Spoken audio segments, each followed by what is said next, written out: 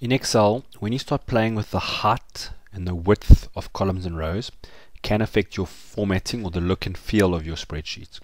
So in this example, we've done a wrap text. So this cell over here looks okay. But if we now put a word in here, it automatically by default goes to the bottom of the cell.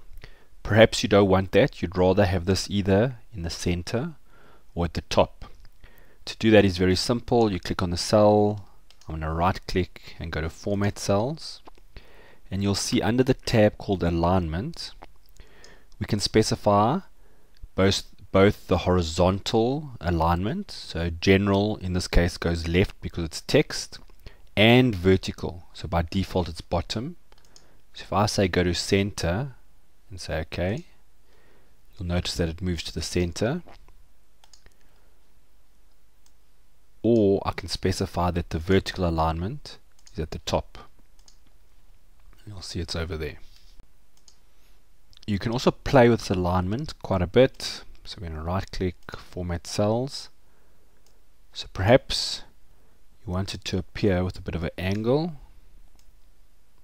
When I say OK, you'll see that it appears at the angle we want. So perhaps in this case we'd put it at center. And maybe I want it smack in the middle. But at that angle, you can do it that way.